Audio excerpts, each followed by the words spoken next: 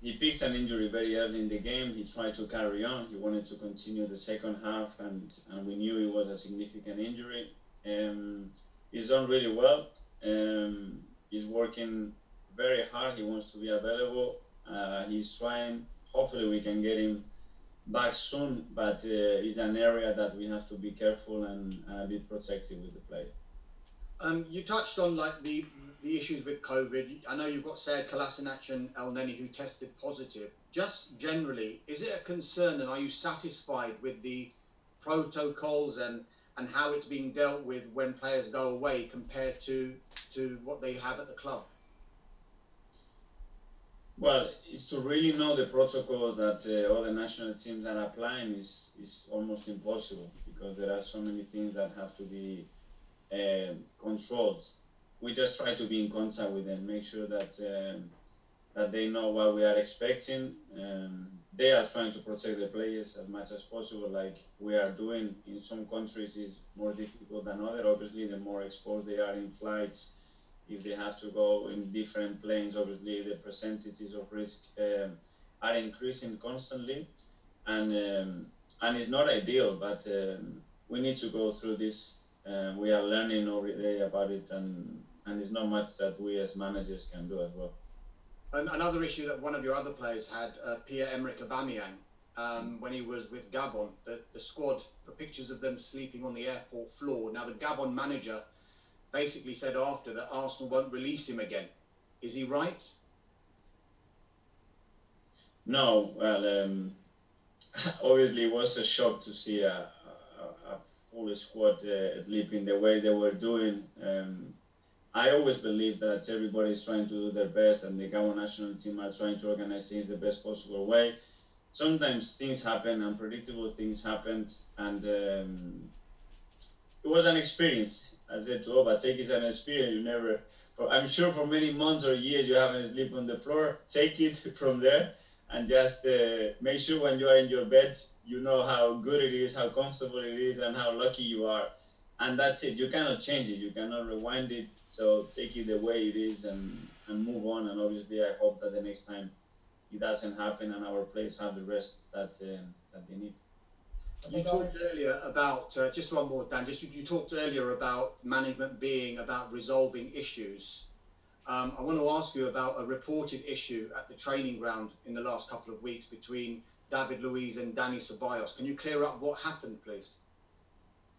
Nothing. That training is very competitive, and issues happened a lot of times, and those things get resolved immediately within the team, and not much to say. No problem between the two? No problem at all. Thanks, Damish. We'll move on to George on the BBC, please. Thanks, Dan. Mikel, did you see what happened between the two, between Luiz and Dani Ceballos? Were you there? No, I've got a really bad vision from far. That's why we train with behind closed doors. Okay. I was just wondering, is Willian fit to play on Sunday? Because was he in Dubai in the last 2 weeks? Yeah, you keep asking me for more and more issues. Whatever happens internally with any issues or things that we don't expect, as always, we will try to resolve them internally. That's been dealt with and explained, and we move on. Did he let you down in a way, making that trip?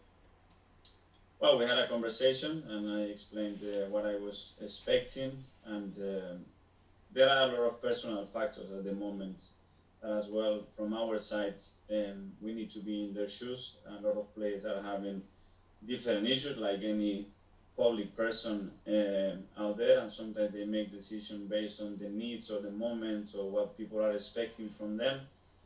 Whether they are right or wrong, I've said obviously is a thing that we have to discuss, but again, it's been dealt in the right way, and let's move on. Joe Willock was excellent when you played in the Europa League, and with no Partey and no Elneny, is it possible that he might start on Sunday? Well, I mentioned with Joe that I've been really impressed with Joe, the way he's handled the situation of not having much game time in the Premier League. And I haven't seen him train like he's done in the last 5 or 6 weeks under difficult circumstances. And I think the reflection of that is the way he's played in the Europa League when he had the minutes, or the Carabao Cup in this case, and he has a chance like everybody else to play on. Eddie Nketiah, of course, used to play for Leeds. He scored 2 in a week. He could have had a hat-trick. Is he in line to start too, possibly? Another one that is fighting and knocking on the door every day, and I really like his mentality. He scored 2. He comes in the training ground and he says, I should have scored 4.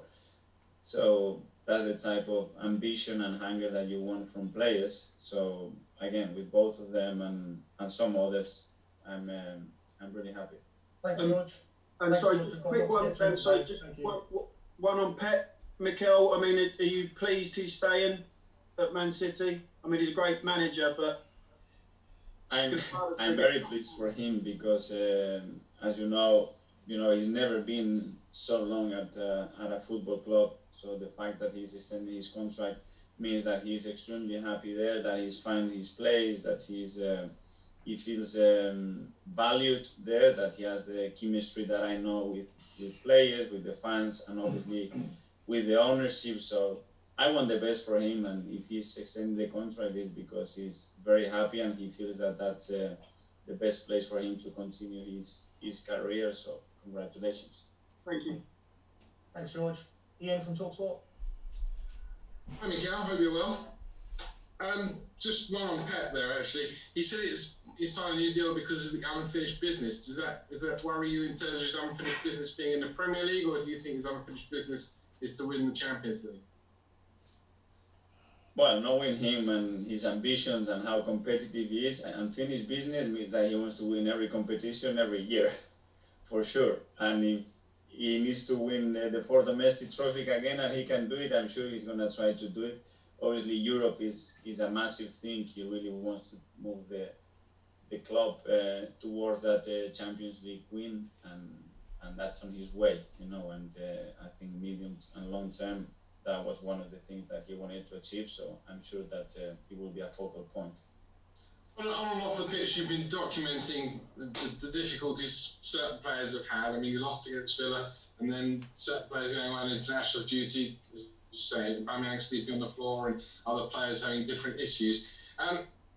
Is all this because they're getting a bit fatigued because the season is so condensed? I mean, we have Frank Lampard yesterday saying, hang on, 12:30 kickoffs off the back of international break, and asking us to play literally, and you're going to be doing this now because Europa League kicks in again, twice a week. I mean, are we really asking too much now of players and managers? Well,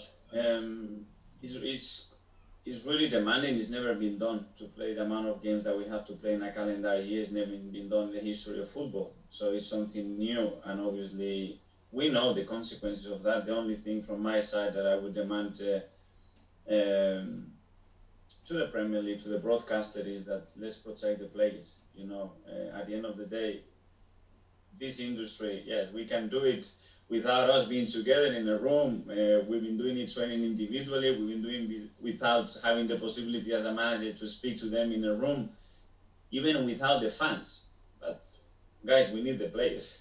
We have to protect them as much as possible. They are the protagonists of this whole industry, and whatever you can do, we have to modify the rules and make them a little bit more flexible for them, to give them a better opportunity to be fit. And it's not just physically, I mean mentally as well.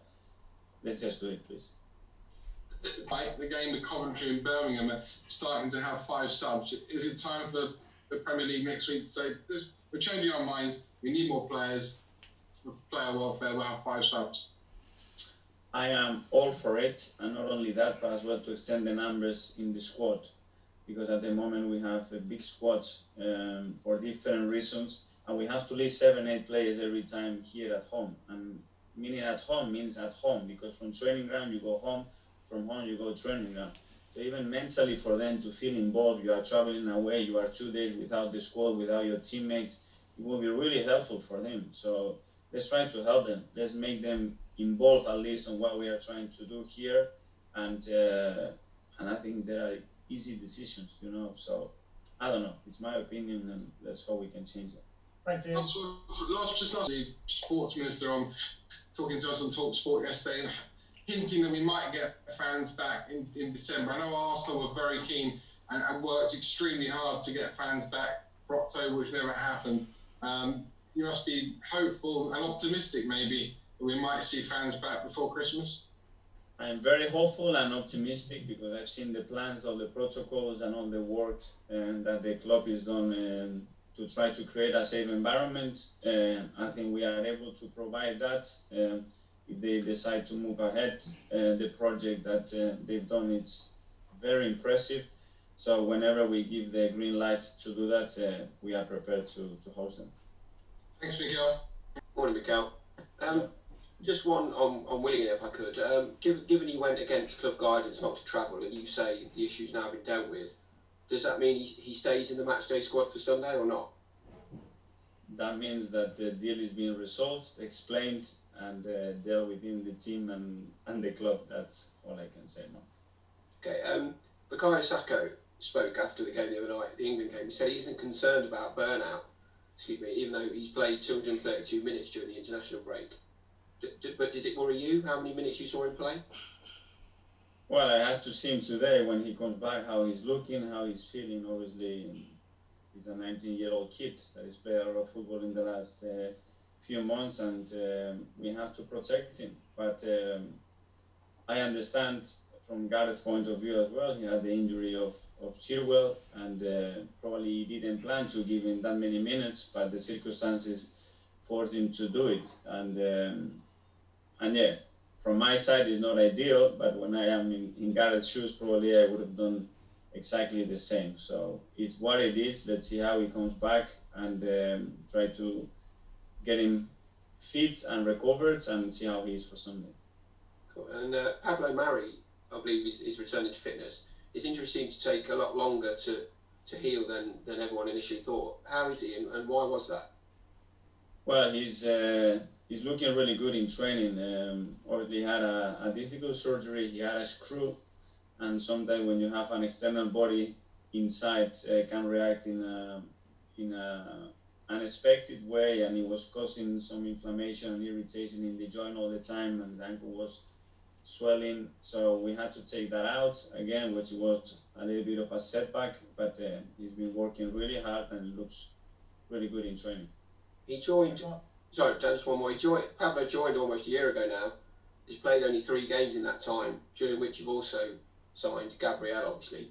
Does Pablo still have a role within the first team? Yes, he does. And yeah, we've been hit really hard with some big injuries. Not only Pablo, but Cedric as well. Since he joined, he had 2 or 3 different incidents. Gary Martinelli's been out for such a long time. Callum Chambers got injured after 3 weeks. I was here and I still haven't played a single game and I'm still recovering. It's what it is. What I can say is the approach of those players and the way they've been trying to work to be back to their best has been phenomenal in all cases. And let's hope that we can have them, we can use them, and they can feel part of what we're doing. Thanks, Mikel. Thanks a lot. Mikel, sorry to go back to Willian again, but just to clarify, did he actually break club rules? Could you just confirm that? I don't confirm anything. That only it's an issue that is being resolved, explained, and let's move on. Okay, I mean, on a general level, is it harder maybe to keep a grip on discipline at the moment, just because of the nature of the season, you know, the flights, the international games being sort of more prevalent, more condensed? It's impossible because we have so many rules, guidelines that we have to follow, that sometimes even without even thinking, you break them. And even in training, when you give a bib to somebody else, you say, oh no, I cannot do that. The bib has to be here, someone has to come with the gloves. Sometimes you don't even know. So I just try to think that we are all very aware of what we are dealing with, and we take it very, very seriously. And yeah, everybody can make a mistake. But it's just where that mistake is coming from, I think is the relevant thing. Can I also just ask you about Cedric Suarez? He's not played a single minute in the Premier League. Obviously, Hector's been playing very well, but what more does he need to do to force his way into the Premier League team?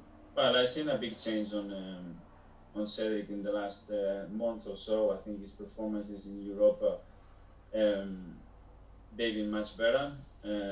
He needed some time as well to adapt to our way of playing, and most importantly, he needed his fitness level to be to the standards that we knew, and that was impossible because he had some injuries. When he came here, he had a really bad injury in his knee after he broke his nose.